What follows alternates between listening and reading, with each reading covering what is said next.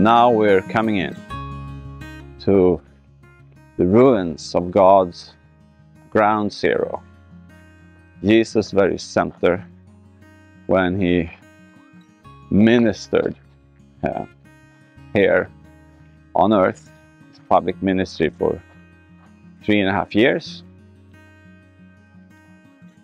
I'm walking right now to take a look at ancient ruins that are built around what the very early tradition identifies as Peter's house. So we're going to take a look at Peter's house. The whole house is not left, 2,000 years old, but actually some of the stones inside, we believe, come from Peter's house. And not only Peter's house, but they actually found a room that seemed to be identified as a very special room.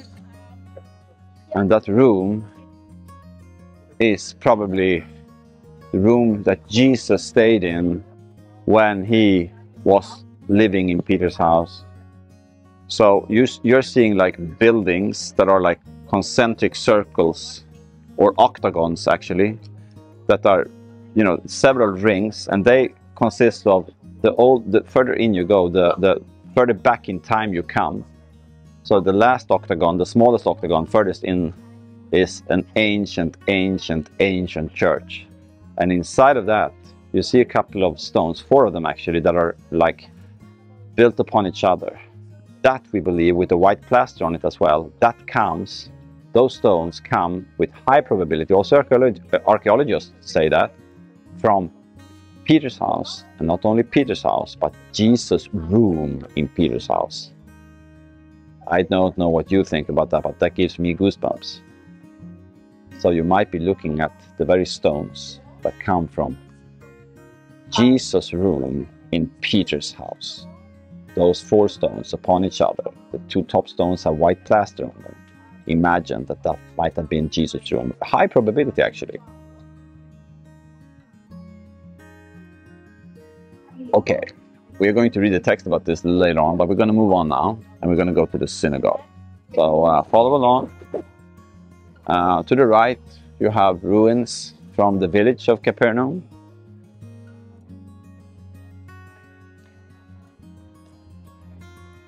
We're walking, looking at the ruins of the village, fisherman's town, where Jesus ministered in awesome ways to thousands and thousands and thousands of people. Now we are coming to the synagogue, and the white synagogue on top is not from Jesus' day and age, even though it's pretty close, but the black foundation beneath the white building, if you see the black foundation, that is the synagogue from Jesus' time.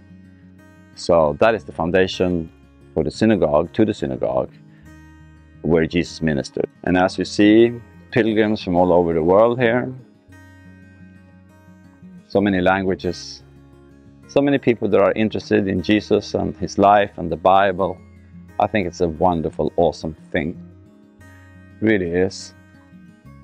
And as I said, the white ruins here are a synagogue that is a little later, not really Jesus' day and age, but close. But the black foundation that you saw is from Jesus' time.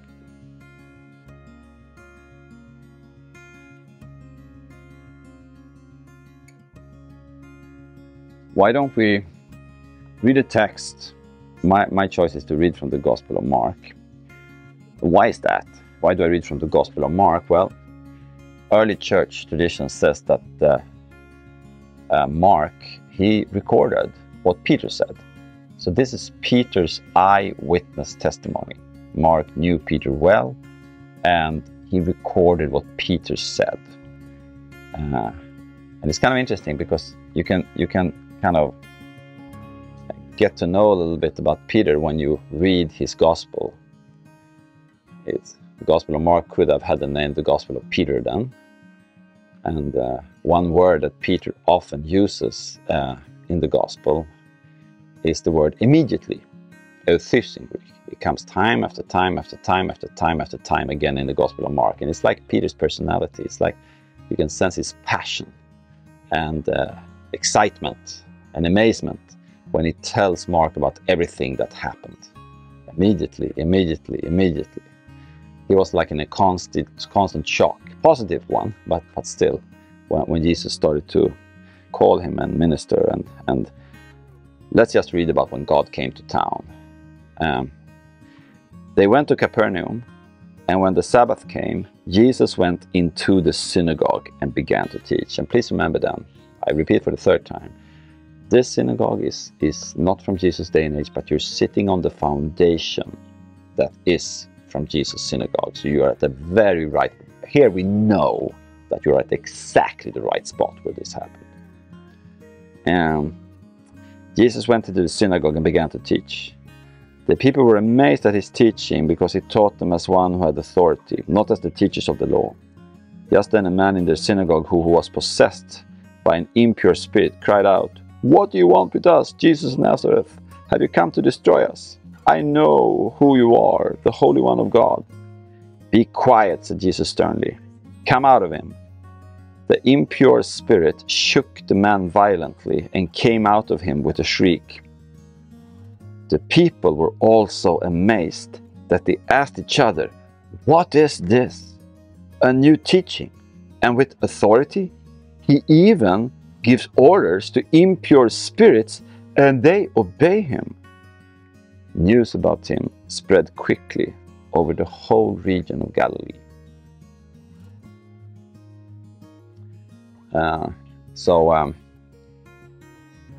This is the thing that happened here in the synagogue. We were at the very right spot when we read it. And I just also want to read to you what happened in Peter's house. We saw the ruins from that house just a couple of minutes ago. Let's just finish with reading a text from what happened in, you know, that house you saw ruins from just a couple of minutes ago. As soon as they left the synagogue, they went with James and John to the home of Simon and Andrew. Simon's mother-in-law was in bed with a fever, and they immediately told Jesus about her. So he went to her, took her hand and helped her up. The fever left her and she began to wait on them. And listen now, I love this. Listen to this testimony from Peter. That evening after sunset, the people brought to Jesus all the sick and demon-possessed. And listen to verse 33. The whole town gathered at the door. The whole town gathered at the door. And Jesus healed many who had various diseases. He also drove out many demons, but he would not let the demons speak because they knew who he was. So, you know, the whole town gathered at Peter's door. And you know, right after that comes that episode, that testimony. Perhaps you remember when they broke up the roof of Peter's house. The roof to the garden that was made of clay with some different materials, so it was pretty easy to break up. But there was some work because of course the clay had been dried to kind of stick. but they broke up the roof. You can just imagine, you know, getting your roof trashed, and then they lower down that paralytic, the man who cannot move. And the first thing Jesus says to him amazes everyone, and he says that, "I forgive you your sins." And everyone goes, "Oh, who is he? Who is forgiving sins? Is he God?" So they broke up the roof and they lowered down the paralytic, and Jesus says, "Your sins are forgiven." And after that he says, as a sign that he has forgiven him his sins, he says, "Stand up and walk." And the man stands up and walks. And the rumor about Jesus spreads all around the area. Please remember, this was like a city by the border, by a big road, by a big route, the perfect place if you wanted your message to spread to thousands, but thousands of people. Just imagine, isn't it a prayer that we can pray at the end of this program? A prayer. I think about my town, Gothenburg. There's lots of shootings, lots of criminality, lots of wonderful things that the body of Christ is doing as well. But we could sure need God to come to town, even in, stronger, clearer. We could need revival. But before we pray that prayer, perhaps we should just ask ourselves the question, am I ready for the town to come outside my own door? Am I ready to give up my roof? Not because God says, you have to give up your roof. It's more because if revival comes, it will be wonderful, but not comfortable. So let's not forget, there was a price tag for Peter and Peter's family. I often think about Peter's family when he had to leave for, long seasons. And James and John and Simon and Matthew. There was a price tag, but you know what? It was a price tag that also included actually for them dying as martyrs, except for John. But he was like a martyr all his life, being a prisoner at Patmos and all that. But I think it was a price they gladly paid. Gladly paid, because what they received was so extremely worth it. It's almost ridiculous, right? Being saved, being forgiven, having free access to heaven, and see God at work through your life. I mean, that's worth it a million times. So let's pray. Father, we thank you for being here where God came to town. Thank you for Capernaum. Thank you for your positive kingdom of God, ground zero, so to speak. Thank you that we have been able to see the home of Peter, where Jesus lived, and the grounds of the synagogue where you did all those awesome things. And we long, Jesus, for you to come to town. We pray for our own town. We pray for the body of Christ. All different churches and denominations, all people who want to be Christians, who are Christians. We pray, Lord, please come to town. Please turn up the volume knob. And Lord, make us willing to sacrifice